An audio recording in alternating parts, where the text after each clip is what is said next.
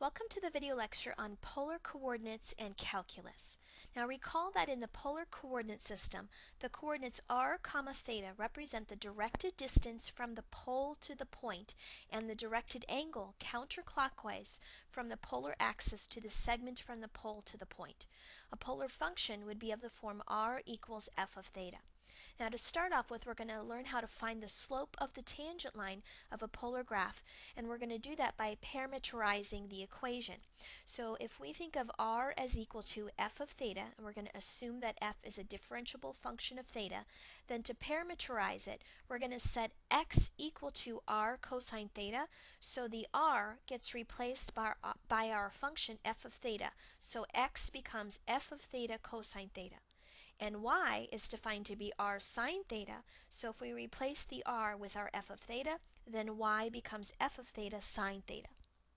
So our formula for taking the derivative of parametric equations was dy over dx equals, normally we would say dy over dt divided by dx over dt, but in this case we're actually using thetas instead of t's. So this formula becomes dy over d theta divided by dx over d theta. So here's how you do this. If you want to find the equation of a polar form, you're going to be given a polar equation of the form r equals 2 sine theta. So if we recall that x is equal to r cosine theta and y is equal to r sine theta, then I'm going to substitute in for this r our formula 2 sine theta, and it gets multiplied by our cosine theta. So this is the x equation of our parametric equations.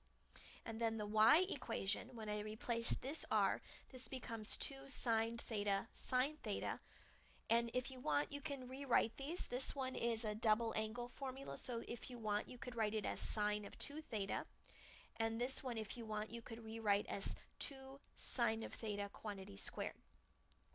Now to actually find the derivative, we want to use the formula dy dx equals the derivative of the y with respect to theta divided by the derivative of x with respect to theta. So we need to find these two individual derivatives, dx d theta and dy d theta, and then we're going to divide them. So the derivative of sine 2 theta is going to be 2 cosine 2 theta. And the derivative of 2 sine theta quantity squared, when I bring down the 2, this becomes a 4 sine theta to the power 1 times the derivative of sine theta, which is cosine theta. So this becomes, for dy to theta, on top we got 4 sine theta cosine theta, and on the bottom we got 2 cosine 2 theta. And you can reduce that into a 2 sine 2 theta cosine theta, 2 sine theta cosine theta over cosine 2 theta. And lots of options here, but if you want, you could change 2 sine theta cosine theta to sine of 2 theta. And that means this is really the same as tangent of 2 theta. Any one of these answers would be correct. Okay, so here's our derivative. Now remember that horizontal tangent lines are going to occur for this derivative formula right here when the derivative is 0, and that's going to happen for this fraction when that numerator is 0. So we're going to get horizontal tangent lines when dy d theta is 0, and we want to assume here that the bottom dx d theta is not also 0, otherwise we'd get 0 over 0. We're going to have vertical tangent lines when this fraction becomes undefined, and that's going to happen when the denominator is 0. So we want to look for when dx d theta is 0, and again making sure that the top dy d theta is not also 0 at the same time. So let's find the horizontal tangent lines and vertical tangent lines for this polar form r equals 2 times 1 minus cosine theta, and we're going to sketch the graph as well. So first thing you want to do before you take any derivatives of a polar form is turn it into its parametric form. So remember that x is defined to be r cosine theta, and r is now this formula right here. So this is going to become x equals 2 times 1 minus cosine theta times cosine theta. If I go ahead and distribute there, I'm going to distribute 2 cosine theta to the 1, so that'll be 2 cosine theta, and then I'm going to distribute 2 cosine theta to the cosine theta, so that'll be 2 cosine squared theta. And then for my y is defined to be r sine theta. So when I replace r with this 2 times 1 minus cosine theta times r sine theta and distribute, I'm going to get 2 sine theta minus 2 sine theta cosine theta. Now let's go ahead and look at our derivatives. So dx d theta would be, the derivative of 2 cosine theta is negative 2 sine theta, and the derivative of negative 2 cosine squared theta, we bring down the 2, so this turns into a 4. The cosine theta stays put, but the derivative of cosine theta is negative, so this becomes plus sine theta.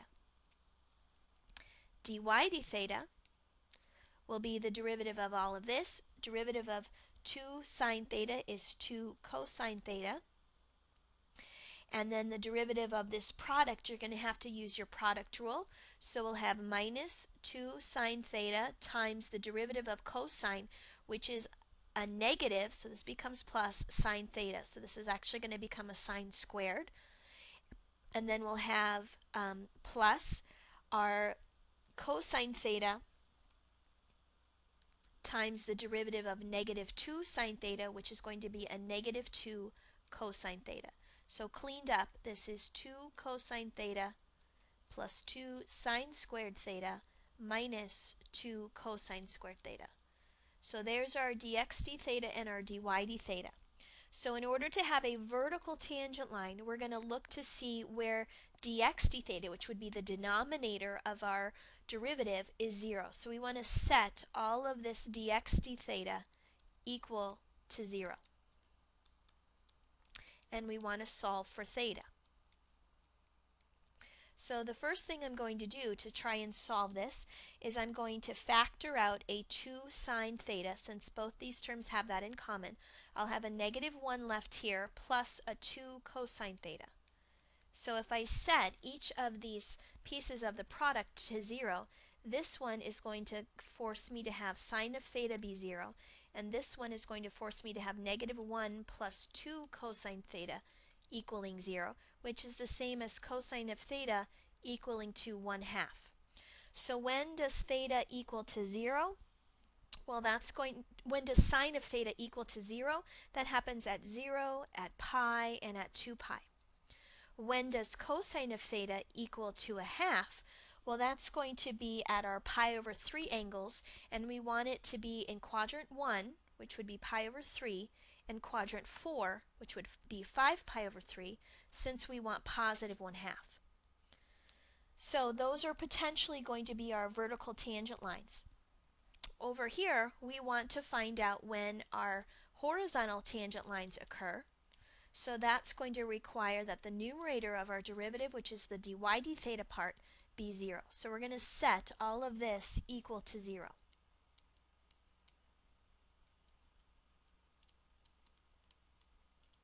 Now you're probably going to want to use some identities here to help you out. What I might notice is that I've got a cosine here, a cosine squared here, and then I have the sine squared here. What would be nice is to get everything in terms of cosines so that all my trig functions match. So I am going to substitute in for this sine squared 1 minus cosine squared theta.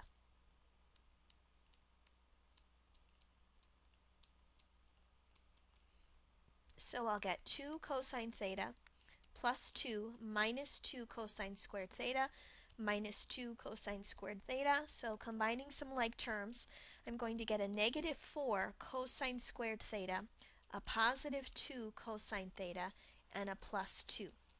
And let's go ahead and multiply through, or actually let's go ahead and divide everything through by a negative 2. So that will make this become 2 cosine squared theta minus cosine theta minus 1. And now it should become factorable. So if I factor this, we're going to get a 2 cosine theta and a cosine theta, a 1 and a 1, and I need this guy to be minus and this to be plus so that my middle term is negative. So this is going to be 0 when cosine theta equals negative a half, and that's going to happen at our pi over 3 angles in quadrants 2 and 3. So 2 pi over 3 and 4 pi over 3. And this factor is going to be 0 when cosine of theta is 1. And that's going to happen at 0 and 2 pi. So what we want to consider then are where these vertical tangent lines and horizontal tangent lines are going to occur. But keep in mind, you want to know where that dxt theta is 0 and that dy theta is 0, but we want to make sure that they're not both simultaneously 0. And that's going to happen at 0 and 2 pi, since both of these had those as solutions. So I'm going to drop those out as potential tangent lines because we don't want those to both be simultaneously 0. So that means I only need to look at, for my vertical tangent lines, when theta is pi, when theta is pi over 3, and when theta is 5 pi over 3. And it's nice to know what the r values are going to be at these points. So to figure out r, you go back to your original curve up here, and you're going to substitute in your different theta values. So if theta is pi, cosine of pi is negative 1. So this becomes 1 minus a negative 1, which actually becomes a 2, and 2 times 2 is 4. So this first r value will be 4, which means this is the polar point 4 comma pi. Now let's see what happens at pi over 3 and 5 pi over 3. At pi over 3 and 5 pi over 3, cosine is a half. So this becomes 1 minus a half, which is a half, and 2 times a half is 1. So both of these r values are going to be 1. So this is 1 comma pi over 3 and 1 comma 5 pi over 3. Now let's look at these theta values. So when theta is 2 pi over 3 and when theta is 4 pi over 3. What's the r values for those? So when cosine, when the angle theta is 2 pi over 3 or 4 pi over 3, cosine is negative a half.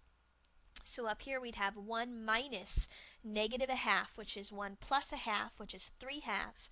3 halves times 2 is 3. So the r value that we'll get is 3 for both of these. So this is 3 comma 2 pi over 3 and 3 comma 4 pi over 3. So these are going to be our horizontal tangent line points, and these are going to be our vertical tangent line points. Now let's verify that these are right by looking at our graph. So the equation r equals 2 times 1 minus cosine theta is the same as r equals 2 minus 2 cosine theta, and that is our equation of a cardioid, that heart shape. It's got a negative cosine in it, so we're going to point to the left, and we're going to, when theta is 0, cosine is 1, so 2 minus 2 will be 0. So this is going to hit right at the pole. When theta is pi over 2, cosine is 0, so this will be 2, so that's up here. When theta is 3 pi over 2, this is also 0, and we go out 2. And when theta is pi, that's negative 1, so we get 2 plus a 2, which would be out 4.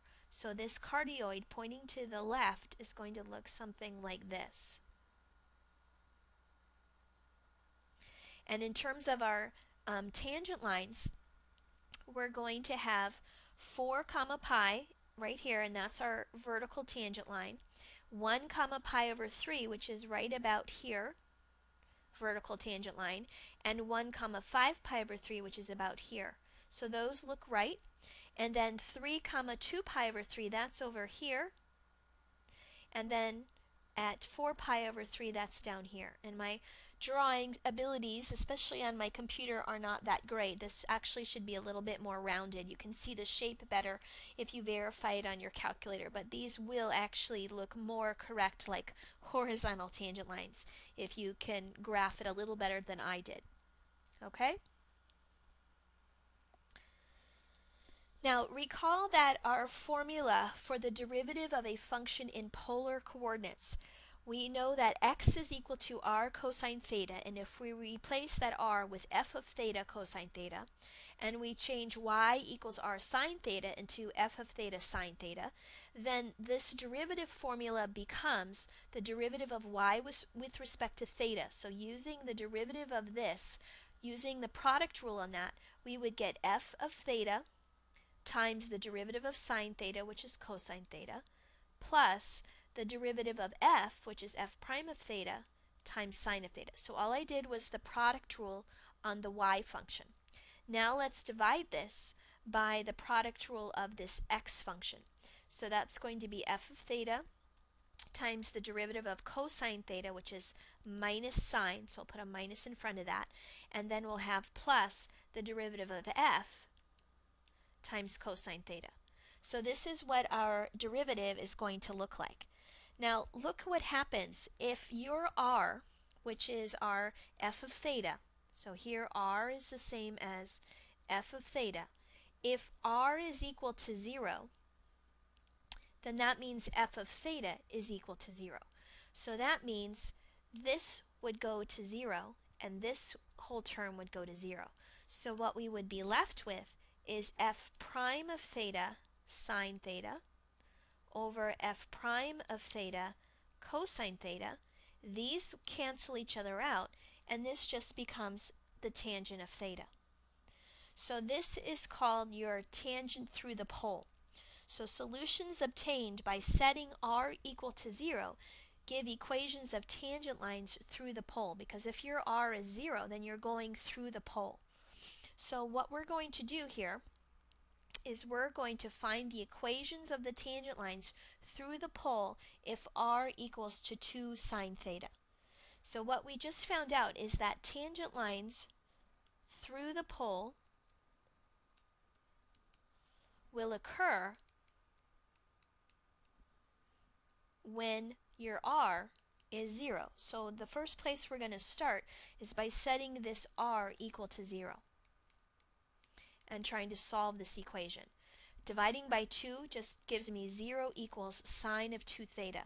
So when does that happen? Well, you can replace sine of 2 theta with 2 sine theta cosine theta, and that's going to be 0 when either sine of theta is 0 or cosine of theta is 0. So sine of theta is 0 at 0, pi, 2 pi, etc. And cosine of theta is 0 at pi over 2 and 3 pi over 2, etc. Now what does the graph of 2 sine 2 theta look like? If you sketch that, that is one of our rose shapes. And since the angle here is 2 theta, we're actually going to have 4 leaves, and they're going to look something like this. Again, my drawing abilities aren't the best here, especially on my computer, but that's kind of what our graph would look like. So at 0, you're coming into that pole and you're going to get that tangent at the pole. At pi, you're coming in again and getting a tangent at the pole, and at 2 pi as well. So these are all going to give you tangents at the pole. And then at pi over 2, you're coming around and you're coming down and having a tangent at the pole coming down this way. And then at 3 pi over 2, you come around and have another tangent at the pole coming from up above. So we're going to have tangents at the pole at all of our major quadrant axes. Now we've talked about how to find arc length of a rectangular equation. We've talked about how to find arc length for a parametric equation. So now we're going to talk about how to find arc length of a polar equation. So you have two options. The first option is to change your polar curve to its parametric form. And that's the same process that we've been using when we were looking for the derivative. We change x into r cosine theta and replace the r with f of theta, and we replace y with r sine theta, and that turns into f of theta sine theta. And then you use the parametric form for the arc length formula, which is to take the derivative of x squared plus the derivative of y squared under a square root and integrate that. So that's option number 1. The second option is there is a specific formula for arc length in polar form, and it looks like this. This would be something you'd have to memorize. Square root of r squared plus dr d theta quantity squared d theta. So if you use this particular formula, you don't have to use the parametric equations at all. And it tends to turn out that this polar form of our arc length tends to give you an integral that's a little bit easier and cleaner to solve. So I would recommend knowing this option. So let's try it out. We want to find the arc length of the curve r equals 4 cosine squared theta over 2. So in order to use this formula, we need to figure out, first of all, some bounds here, and we're going to need to know what r is, which we actually already know, and we're going to need to know dr d theta, which is going to require taking a derivative. So we've got a couple things to do here. First of all, let's take a look at some of our theta values. You can look at a graph on your calculator, that's fine, or you can just punch in a few values. If theta is 0, then cosine of 0 is 1, so this is just going to be 4. If theta is pi, then we get cosine squared of pi over 2, which is 0, so this r value goes to 0. And if we use 2 pi, then we're going to be looking at cosine squared of 2 pi over 2, which is cosine of pi. When you square that, that becomes a positive 1 times 4, so we're back to 4 again. So what we can notice is that this curve is going through our shape here from 0 to pi. So we're going through our particular curve over an interval from 0 to pi for our thetas. So if you pull up your calculator, you can see this. Here's my curve, and for my window, initially if I use 0 to 2 pi for my thetas and hit graph, you're going to get almost like this rose kind of shape to it. If you change your window and just look at it from 0 to pi and hit graph, then you just get the upper half of that rose shape. So it's really your choice here, but I like to use some symmetry if I can. So what I might recommend here is to use bounds from 0 to pi and just double it, and that way we're finding that whole arc length all the way around by just going from 0 to pi, and that way we're not going to get possible issues of things canceling out and getting 0 when we know the answer shouldn't be a 0. So I'm going to use bounds from 0 to pi. Now to fill some things in here, let's go ahead and find dr d theta. So the derivative of this r function, when I bring down that 2, this is going to become 8 cosine of theta over 2 times the derivative of cosine, which is a negative sine of theta over 2, times the derivative of theta over 2, which is a 1/2. So simplified, this becomes a negative 4 cosine theta over 2 sine of theta over 2. You could use a double angle identity there if you want to. I'm just going to leave it as is and see where it leads me. So now we're ready to kind of plug in and see what happens. So this becomes the integral from 0 to pi times 2.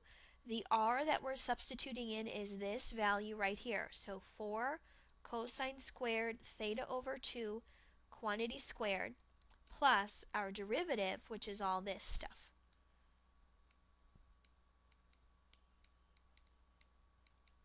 And we want to square that. So when I square, I'm going to end up with a 16 cosine to the 4th theta over 2 plus negative 4 squared again is a 16 cosine squared theta over 2 times sine squared theta over 2 d theta. Now what I'm going to do is factor out from that integral a 16 cosine squared theta over 2, and that's going to leave me with a cosine squared theta over 2 plus this sine squared theta over 2. And be on the lookout for that. Remember that cosine squared plus sine squared is always 1. So this goes to 1. And the square root of 16 is just 4, and the square root of cosine squared is just cosine. So this changes very simply into 4 cosine theta over 2. Now I can pull the 4 out, and then to integrate cosine of theta over 2, you must have the derivative of theta over 2 present in your integral to be able to integrate it. And the derivative of theta over 2 is a 1/2. So I'm missing a 1/2, so I have to counterbalance by a 2. So now this becomes 16, and the integral of cosine is just sine of that angle. And now I'm ready to plug in my bounds. So when I plug in pi, I get sine of pi over 2, which is 1 times 16. And when I plug in 0, sine of 0 is just 0. So this answer is 16, and that's our arc length. Now to find the points of intersection of two polar curves, r equals f of theta and r equals to g of theta, we sometimes have to solve a system of equations. Now because there is not a unique representation for each polar coordinate, we sometimes need to look for alternate forms of each polar equation. An alternate form for a polar equation r equals f of theta can be given by the equation -1 to the n r equals f of theta plus n pi.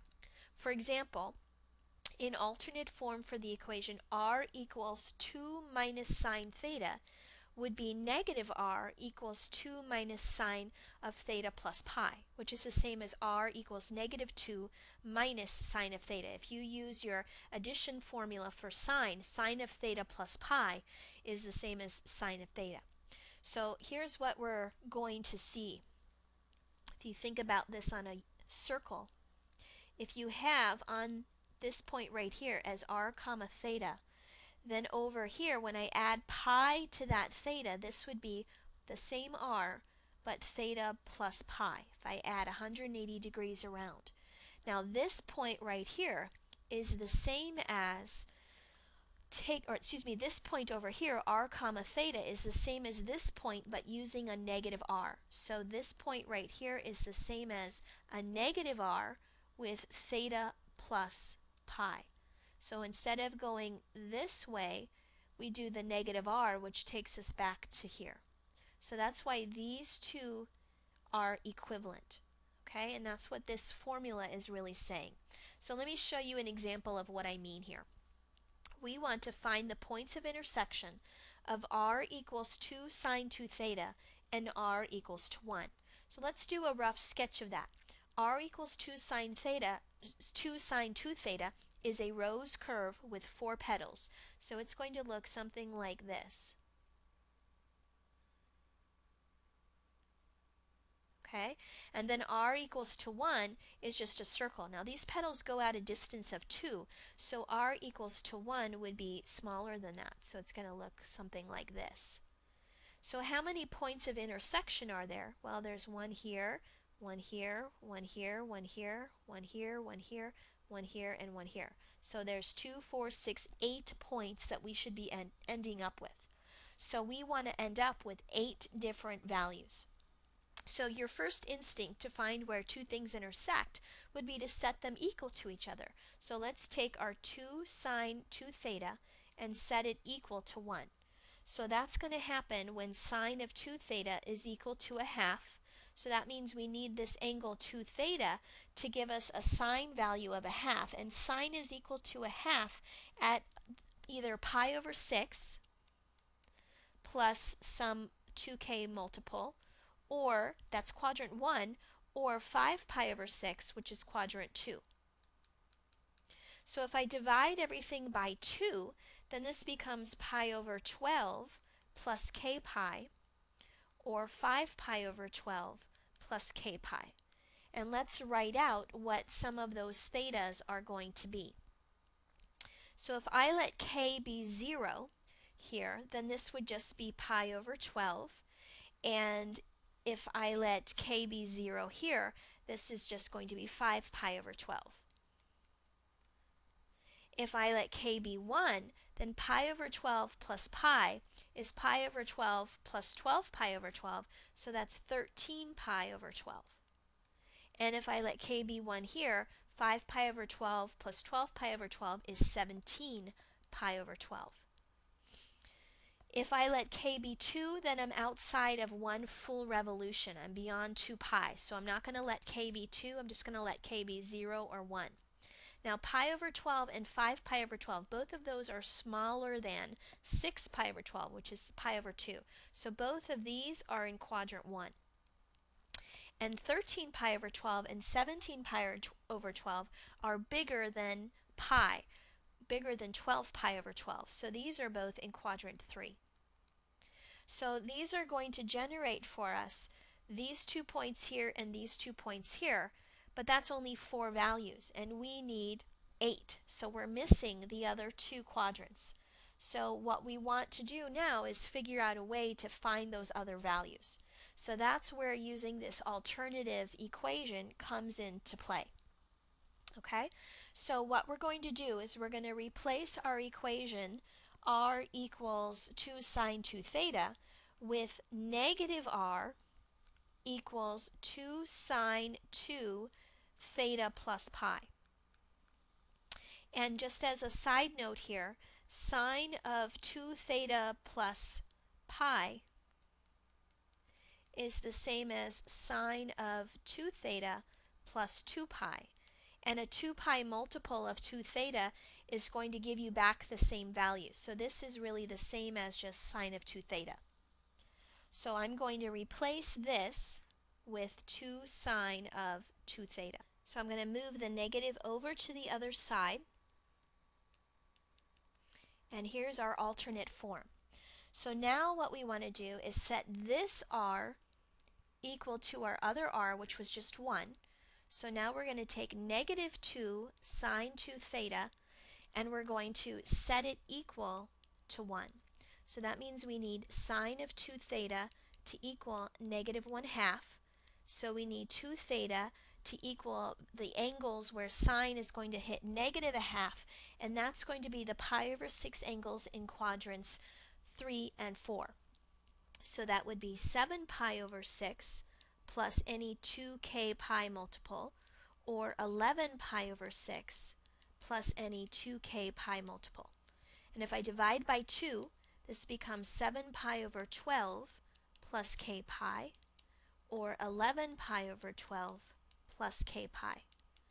And now I'm going to let k be 0, so that's going to make this be 7 pi over 12, or it's going to make this one be 11 pi over 12.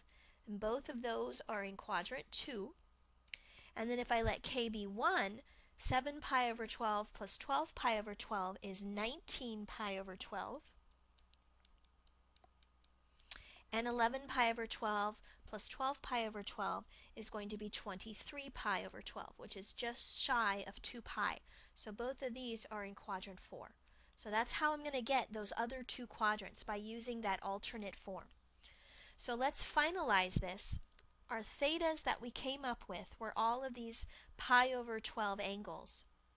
So we had pi over 12, we had 5 pi over 12, those were the quadrant 1s, and then in quadrant 2 we had 7 pi over 12 and 11 pi over 12. In quadrant 3 we had 13 pi over 12 and 17 pi over 12. And in quadrant 4 we had 19 pi over 12 and 23 pi over 12. Now to find out the r's that go with these, you can go back to your equation r equals 2 sine 2 theta. And most of these should be r equals to 1, but some of these may be that negative 1. So let's just verify a few of them so that you can get a feel for what I mean. If I plug in pi over 12, 2 times that becomes pi over 6, which is going to give me 2 times a half, which is positive 1. If I plug in 5 pi over 12, this becomes 5 pi over 6, which is also a half. 2 times a half is 1. If I plug in 7 pi over 12, that gives me 7 pi over 6, which is quadrant 3, so that's going to be a negative 1/2 times 2, so this will be a negative 1. And 11 pi over 12 gives me 11 pi over 6 when I double it, so that's going to give me a negative 1 as well. And then you get the idea for the rest of these. This will be a positive 1, positive 1, negative 1, negative 1. So these are all of my points right here where I have intersections between our two curves.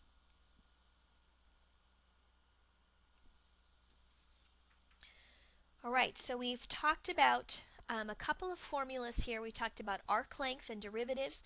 Now we're going to talk about an area formula for polar curves. We have an area formula for our regular rectangular equations. We have an area formula for our parametric equations. Now we need an area formula for our polar equations. So here's what the theorem says. We're going to let f be continuous and non-negative on the interval alpha to beta. Those are my angles. Then the area of the region bounded by the graph of r equals f of theta and the radial lines theta equals alpha and theta equals to beta is given by the formula 1/2 times the integral of alpha to beta r squared d theta.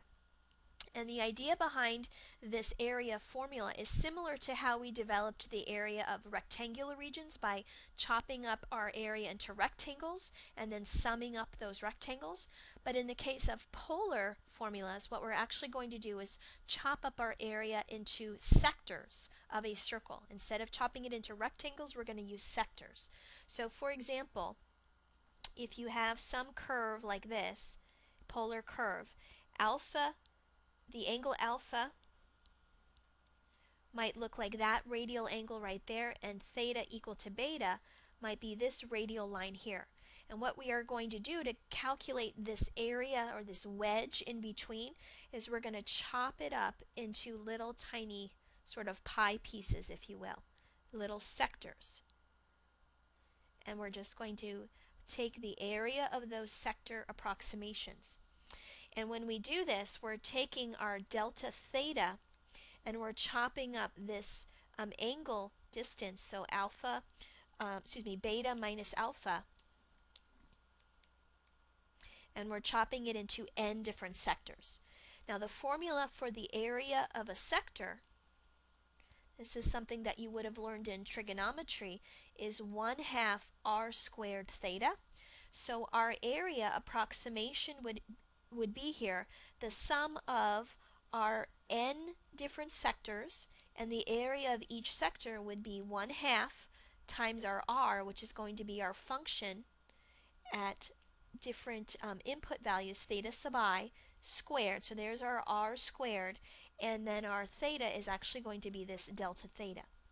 Now as you make these little delta thetas get smaller and skinnier, then you can eventually turn this into the exact area by taking the limit as these thetas get smaller. So we get more and more sectors as we let n go to infinity.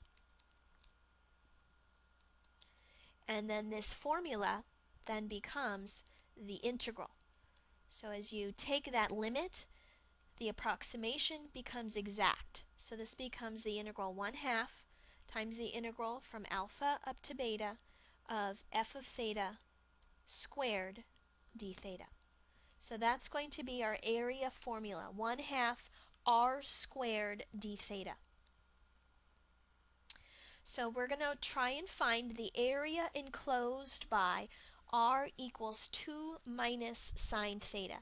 And graphing these is really important because it's really going to help you visualize what's going on, especially as we get into more complicated examples.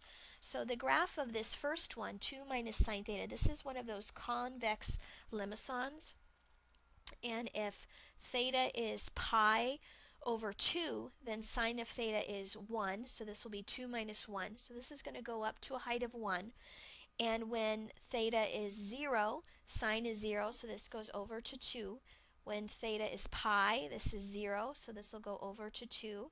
And when theta is 3 pi over 2, you get negative 1, and 2 minus a negative 1 is 3. So this goes down to 3. So it's going to look kind of like this. Okay, so we're trying to find the area inside of that shape. So what we're going to do is use our area formula, which is 1/2 the integral from alpha to beta of r squared d theta.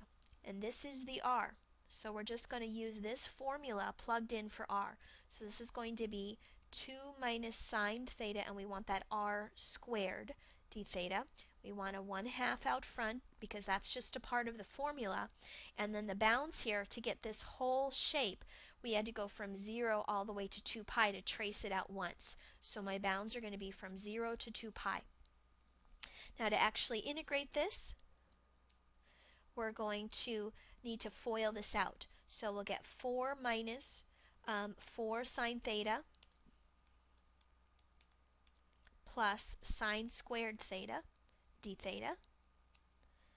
Remember that for the sine squared theta, we're going to need to replace this with a half angle identity. And this is going to become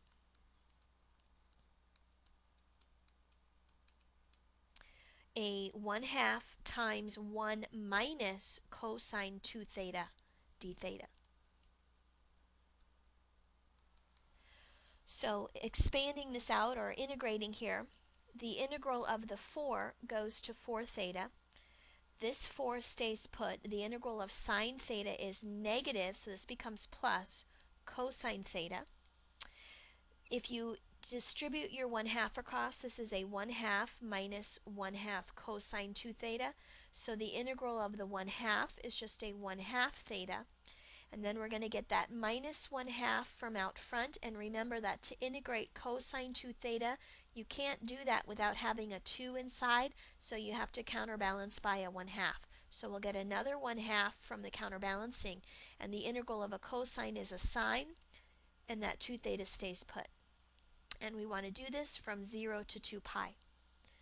So we can do a little bit of combining of some like terms here. We'll get a 4 theta plus a half theta. So that's going to be 4 is the same as 8 halves. So this will be 9 halves theta plus 4 cosine theta minus 1/4 sine of 2 theta. So when I plug in my 2 pi, I'll get 9 halves times 2 pi. The 2's cancel, so this is just 9 pi plus cosine of 2 pi is 1 times 4 will be 4.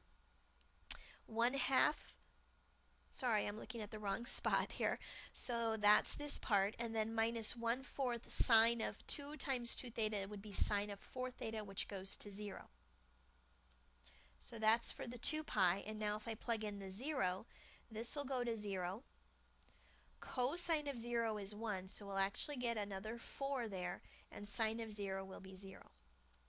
So these 4's actually cancel out because this one's plus and this one will be subtracted. So we get 1/2 times that 9 pi, so the whole thing is just 9 pi over 2. Alright, let's try it again, but this time we want r equals 2 cosine 3 theta. So this is that rose shape. It always helps to draw a picture first. It's a cosine one, and it's an odd. So we're going to have 3 petals, and they're going to look something like this. They have a length of 2. And one thing that is good to notice here is that 2 cosine 3 theta is going to hit 0 when your theta is pi over 6. So you can make a little chart here if you like. Initially, when theta is 0, cosine of 0 is 1, so this is 2. So we're starting right at this point. And when I use an angle theta of pi over 6, 3 times that is going to become pi over 2, and cosine of pi over 2 is 0. So it first hits this pole right here at pi over 6. So from 0 to pi over 6, we're tracing out just the top half of this first petal. Now, why is that useful to know? Well, because it can really help us with our symmetry and calculating the area. We want the area of this whole shape. So what I can do is notice that it has 3 petals, and if I do my integral from 0 to just that pi over 6, that's just going to give me half the area of 1 petal. So to get all of these petals, I'm actually going to need 1, 2, 3, 4, 5, 6 different halves. So I'm going to multiply this by 6. And then in my area integral, remember the formula is 1/2 r squared d theta. So this is actually going to become 6 times a half, or 3. And my r gets replaced with that formula 2 cosine 3 theta, and we want to square that. So use your symmetry here. You don't have to go all the way around, especially when these curves kind of backtrack on themselves and twist around. It's always easiest to find where one of these petals starts and stops and just look at the symmetry to help you get the total area of all of them. Now when I FOIL this out, I'm going to get 2 squared, which is 4, and 4 times 3 will be 12. So I'm going to get a 12 out front, and inside here I'll have a cosine squared 3 theta. Now that's an even power, so I'm going to need to use that half angle identity again. Half of 12 is 6, and we're going to get 1 plus cosine, and remember you double this angle, so if this is a 3 theta, it's going to turn into a 6 theta when I use that half angle identity. So I'm going to have this 6 out front. The integral of 1 becomes a theta.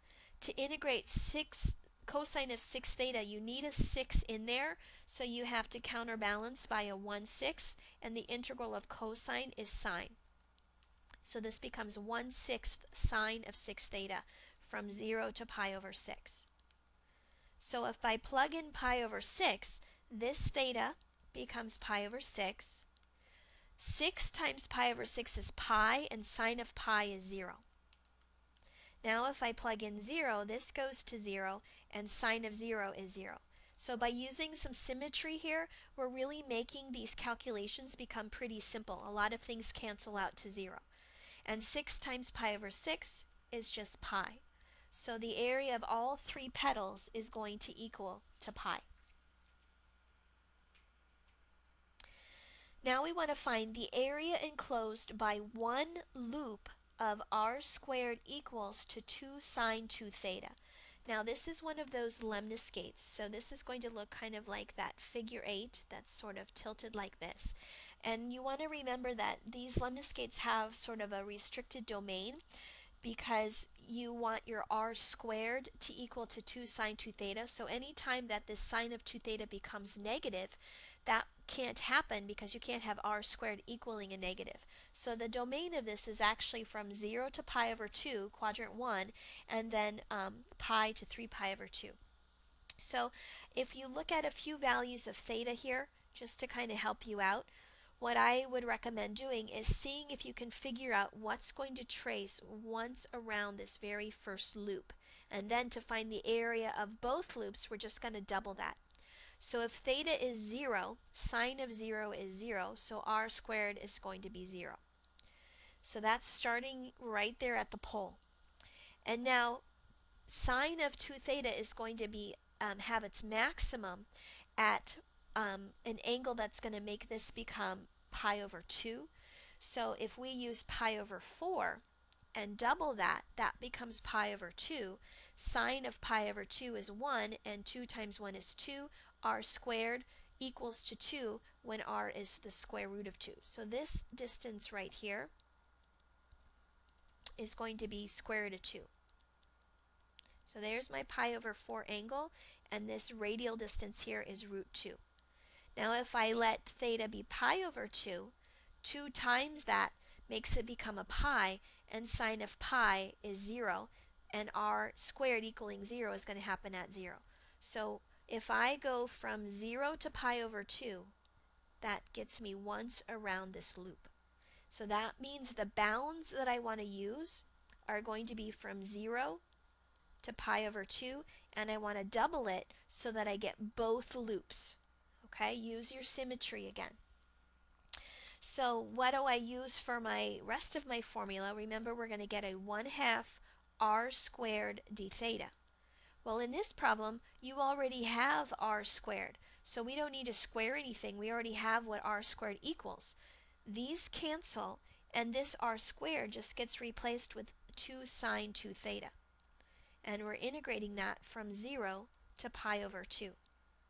So this is going to become 2 sine 2 theta. In order to integrate this, you need to have the derivative of 2 theta in your integral, which I do.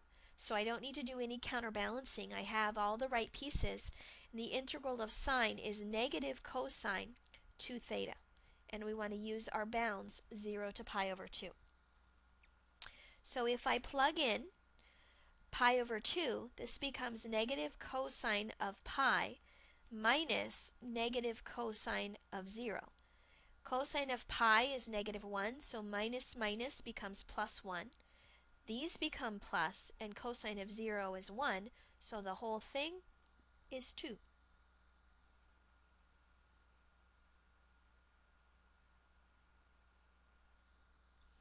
Okay, the next example, we want to find the area of the inner loop of r equals 1 minus 2 cosine theta.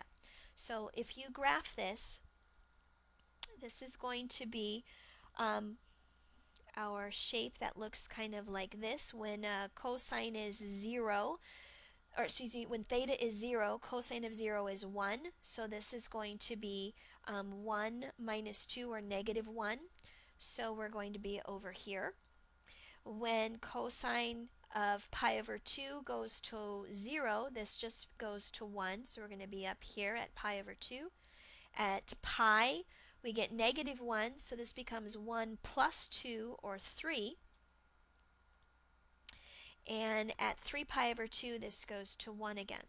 So this is going to be a shape that looks like this. And then you have that little inner loop on the middle. So what we want to figure out here, what's important to know, is when do we trace out this inner loop, because that's going to help us figure out our bounds. And it's hitting this inner loop when it passes through that pole. So a good place to start is to take your polar equation here and find out when it hits that pole, when it's equal to 0. And that's going to happen when cosine of theta is equal to a half. And that's going to happen at your pi over 3 angles, like pi over 3 and 5 pi over 3, things like that. Okay? So what we want to figure out is where exactly we are. So if we make a little table here, at 0, we got negative 1. That was this point over here. So this is right when we're at 0. And when we go to that very first pi over 3, cosine of pi over 3 is a half. 2 times a half is 1. 1 minus 1 will be 0. So this angle right here is going to be that pi over 3 when we come in right here at pi over 3.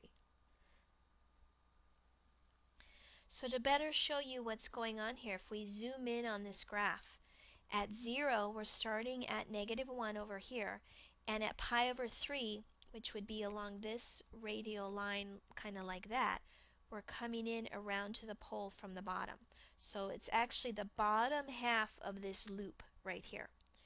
So the area under that curve would be this area right here. And if we want the area of this inner loop, we also want the top half as well. So what we can do for our integral is do the integral from 0 to pi over 3, but since that's only the bottom half of the loop, we can double it to get the full loop. So the bounds that we want to use here are 0 to pi over 3, and we're going to double that to get the whole thing. And then inside of here we want 1/2 times our r squared. So this is going to be the integral that we want to solve. These bounds are the trickiest part of this whole area stuff with all of these polar coordinates. Drawing pictures is super important. Use your calculator to help you out. Make tables of your theta values. It's really going to be helpful for you to get a visual of what's going on. Now these are going to cancel out. So when I FOIL out my integrand here, I'm going to get 1 minus 4 cosine theta plus 4 cosine squared theta d theta. Here you're going to need that half angle identity. So this is going to become 4 times a half times 1 plus cosine 2 theta. So that's going to be 2 times 1, or 2, plus 2 cosine 2 theta. And when I add in these other two pieces, the 1 plus the 2 gives me a 3 minus that 4 cosine theta plus that 2 cosine 2 theta d theta. So these are all the things I need to integrate. So the integral of 3 just becomes 3 theta. The integral of cosine is just a sign. We don't have to change the signs around. in order to integrate 2 cosine 2 theta, you need to have a 2 in there since that's the derivative of 2 theta. So I already have the 2 there. I don't need to counterbalance. So all I integrate is the cosine function, which becomes sine of that angle. So this just becomes plus sine of 2 theta, and that 2 gets absorbed as part of our du. And now we're ready to use our bounds. When I plug in pi over 3, 3 times that will just be pi. We'll get minus 4 times sine of pi over 3. Sine of pi over 3 is going to be square root of 3 over 2. And then 2 pi over 3, that's quadrant 2, so that's also going to be a square root of 3 over 2. And then we want to subtract from that 0 plugged in. This will be 0, sine of 0 is 0, sine of 2 times 0 is 0. So all of those are 0. So we'll get pi minus 4 times root 3 over 2 is a negative 2 root 3 plus root 3 over 2. So we're going to get pi, and a negative 4 halves plus a 1 halves is a negative 3 root 3 over 2. As a decimal, that's about 0.5435.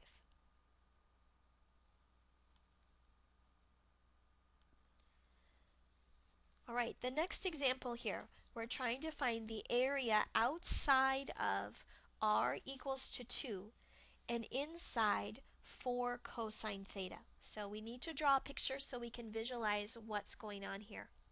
So r equals to 2 is just a circle with a radius of 2, and 4 cosine theta is a circle with a radius of 2 as well, but it starts at the origin and goes to the right. So it's going to look like this and hit over here at 4, where this hits over here at 2. So we want the area outside of this circle, but inside of this circle. So we're talking about this area right here. Okay? So one key thing that's important to know is obviously going to be this intersection point right here. That's going to have a major impact in our bounds. So to start off with, let's find our intersection point. And to do that, we're just going to set our two equations equal to each other. When I divide by 4, that gives me a 1/2. And in quadrant 1 right here, cosine of theta equals to a half at an angle of pi over 3. So this is that radial line with theta equal to pi over 3. So let's visualize what we need to do here.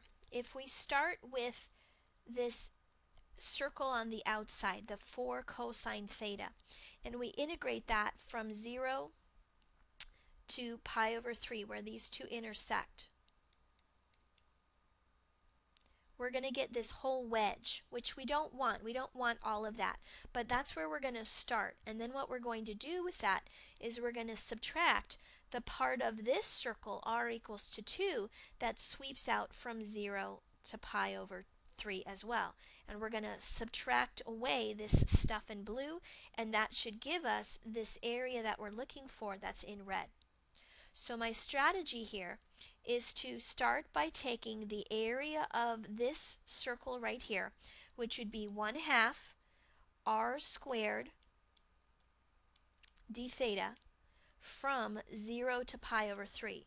Now that gives me all of this circle all the way, including all of this stuff, which I don't want. So I'm going to subtract from that 1/2 r squared, which is now this circle, d theta, and we want to subtract out however much of that circle is swept out from 0 to pi over 3 as well.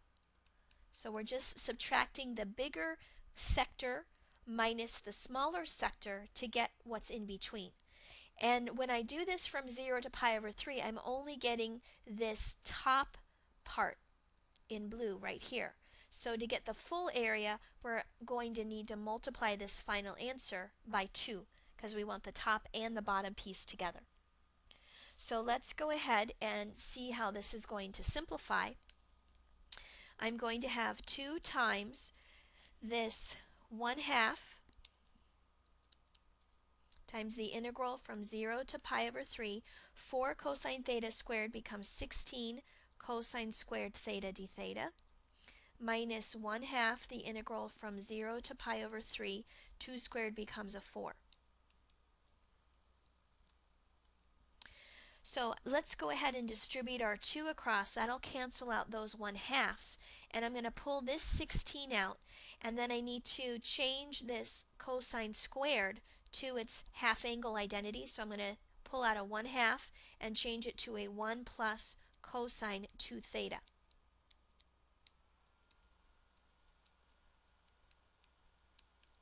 So this is what I have so far. 16 over 2 is 8, and then the integral of 1 becomes a theta. To integrate cosine of 2 theta, I need a 2 in there, which I don't have, so I'm going to have to counterbalance by a 1/2, and the integral of cosine becomes sine of 2 theta.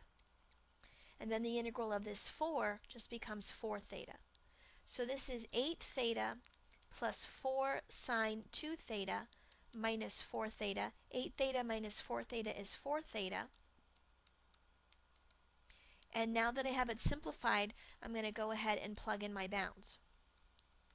So when I plug in pi over 3, I get 4 times pi over 3 plus 4 times sine of 2 pi over 3. Sine of 2 pi over 3 is root 3 over 2. And when I plug in 0, this goes to 0, and sine of 0 is 0. So my answer is going to be 4 pi over 3 plus 2 root 3. And if we want, you can get a decimal for that, but I'm just going to leave it in this exact form. So there's my final area of both the top and the bottom halves of that area outside of the r equals 2 circle, but inside of the 4 cosine theta circle. Alright, this next example, this one's a tricky one. We want to find the area common to r equals 2 plus 2 sine theta and r equals to 1. So let's draw a picture here. 2 plus 2 sine theta is that cardioid shape. So that's going to look something like this. And then r equals to 1 is a circle that's going to look something like this. So the area that's common to both, which means what's inside both of them, is going to be this region here and here. So the first thing that I would recommend doing is seeing where these two shapes intersect. So that's going to give me these two intersection points. So I'm going to start by setting these two equations equal to each other. So if I subtract the 2 over, I'm going to get a -1, and if I divide by 2, I get a -1/2. And where does sine of theta equal to -1/2? Well, that's going to be at a pi over 6 angle, either in quadrant 3 or quadrant 4. So that could be 7 pi over 6 or 11 pi over 6. Okay? Now, when I look at this in terms of my shape, what we want to realize is that 7 pi over 6 is going to be here, this radial line. And then this radial line over here is the 11 pi over 6. So we need to think of a way that's going to sweep out the area that we're looking for. Now, if I sweep out from 7 pi over 6 to 11 pi over 6, I don't want to sweep that out for the circle r equals to 1 because I'm going to get all this extra blue area down here where I don't have anything in common. But if I do sweep out the cardioid from 7 pi over 6 to 11 pi over 6, that's just going to give me this little amount here and this little amount here. And that is part of the common area that I'm looking for. So this stuff that I've shaded in red would be the area integral from 7 pi over 6 to 11 pi over 6, and it would be 1/2 r squared d theta, and the r that I want to use is the cardioid equation. So this 2 plus 2 sine theta squared d theta. Now the other part that I want here needs to be this shaded area up here in blue that I have. and that is part of the circle r equals to 1. Now, I don't want to use exactly these bounds because, like I said, going from 7 pi over 6 to 11 pi over 6 would sweep out this circle going in the counterclockwise direction, and it would give me the bottom half of this circle, and that's not what I want. What I want is to actually start here and sweep this out from here to here. And I can't quite do that by starting at 11 pi over 6 and going to 7 pi over 6 because those bounds would kind of be backwards. 11 pi over 6 is after 7 pi over 6. So what you can realize is that 11 pi over 6 is equivalent to negative pi over 6. So if I start at negative pi over 6 and sweep out the circle r equals 1 to 7 pi over 6, then that's going to give me this portion of that blue circle, from this line to this line. So I'm going to add to this the integral from negative pi over 6 to 7 pi over 6 to get the top half of that circle, and I want 1/2 my r, which in this case is the 1, squared d theta. So this gives me just those two little humps on the cardioid on the bottom, and this gives me the upper half, sort of that upside down Pac-Man shape from the circle. And the two together give me what they share in common. Okay, so that's really tricky to see and to figure out how to set up correctly. Now that we have the hard part done, the rest is just some calculus and doing some integration. So let's go ahead and FOIL out our 2 plus 2 sine theta. So that's going to become 4 plus 8 sine theta plus 4 sine squared theta d theta. And then over here, the 1 squared is just going to stay 1, so this will just be a 1 d theta or d theta from negative pi over 6 to 7 pi over 6. Now, as before, we have a sine squared in there, so we need that half angle identity. So this is going to become 4 times a half times 1 minus cosine 2 theta. So this becomes a 2. 2 times 1 is 2, and 2 times our cosine 2 theta looks like that. If I add in these other two terms and combine some like terms, 4 plus 2 is 6, so I'll get 6 plus 8 sine theta minus 2 cosine 2 theta. And that's what I want to integrate from 7 pi over 6 to 11 pi over 6. I haven't actually done my integration yet. I've just cleaned it up. So now we're ready to integrate. So I'm going to take 1/2 of the integral of 6 is 6 theta. The integral of 8 sine theta is 8, and then the integral of sine theta is actually going to be a negative cosine theta, so I need to change this to a minus sign. And then remember, to integrate 2 cosine 2 theta, you need that 2 in there as part of your du, because the derivative of 2 theta is 2. So I'm going to use that and absorb it, and that means I don't need any counterbalancing factor, and that 2 will go away, and we'll just integrate cosine, which is sine of 2 theta. And the minus sign that we had out front stays put. So we're doing this from 7 pi over 6 to 11 pi over 6. And then this one, the integral of d theta is just theta, and we have that 1/2 still out front from negative pi over 6 to 7 pi over 6. If you want, you can go ahead and distribute your 1/2 across here. So this would be 3 theta minus 4 cosine theta minus 1/2 sine 2 theta. And then if we plug in our bounds, we're going to get 3 times 11 pi over 6. So that'll be, actually when I reduce, 3 divided into 6 goes in twice. So this will be 11 pi over 2 minus 4 cosine of 11 pi over 6 minus 1/2 sine of 2 times 11 pi over 6 is 11 pi over 3 minus, if we plug in 7 pi over 6, we're going to get 7 pi over 2 minus 4 cosine 7 pi over 6 minus 1/2 sine of 7 pi over 3. And then for this factor here, remember you have different bounds, So this is going to be a 1/2, and then I do my 7 pi over 6 plugged in minus my negative pi over 6 plugged in. So this is pretty messy. I would probably just recommend using a calculator to get a decimal, but you can definitely find out these different values, 11 pi over 6 and 11 pi over 3 and so forth. That's certainly doable. I'm just going to cut to the chase here and tell you that the decimal is about 2.315. But you could get an exact answer as well with a little bit of work here. This is going to be 8 pi over 3 minus 7 root 3 over 2. And that would be the exact answer once you figure out these 11 pi over 6s and 11 pi over 3s and so forth. Okay? All right. Our last example here, we want to find the area common to 4 sine theta and r equals 4 cosine theta. So let's draw a picture first. A picture here is key. So 4 sine theta is actually a circle going up, and 4 cosine theta is a circle going to the side.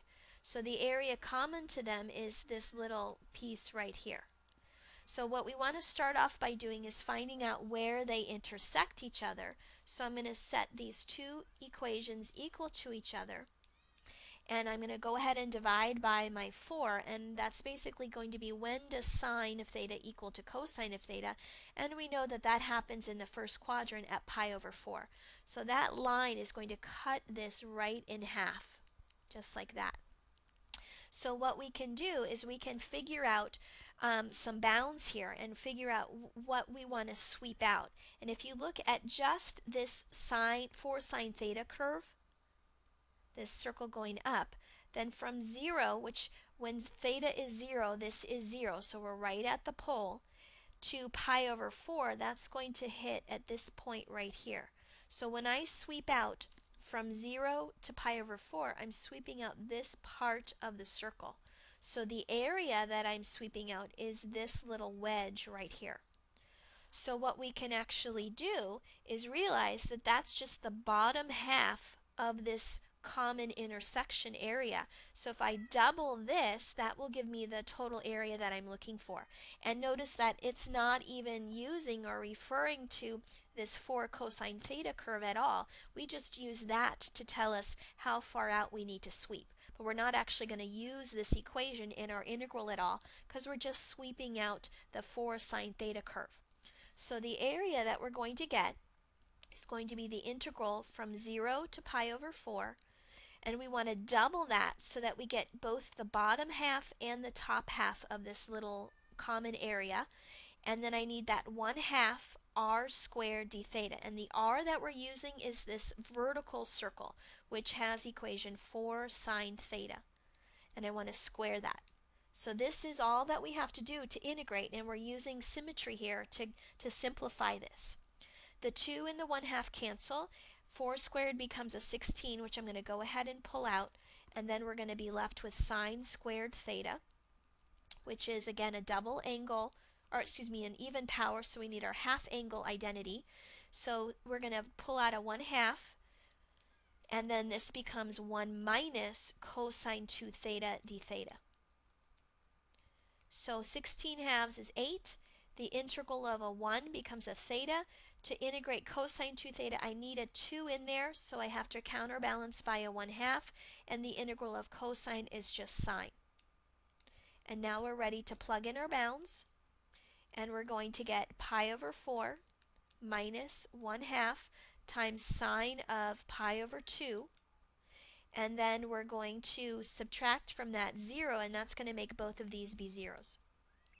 So we get 8 times pi over 4, and sine of pi over 2 is 1. So when I distribute this 8 across, 8 times pi over 4 is 2 pi, and 8 times 1/2 is minus 4. So we get as our exact answer here 2 pi minus 4. So you make use of symmetry. Draw these pictures. If you need to use your calculator, definitely do that. Find those intersection points, and figuring out the bounds that you need to use is probably the hardest part of all. All right, that concludes our video lecture on polar coordinates and calculus. Good luck!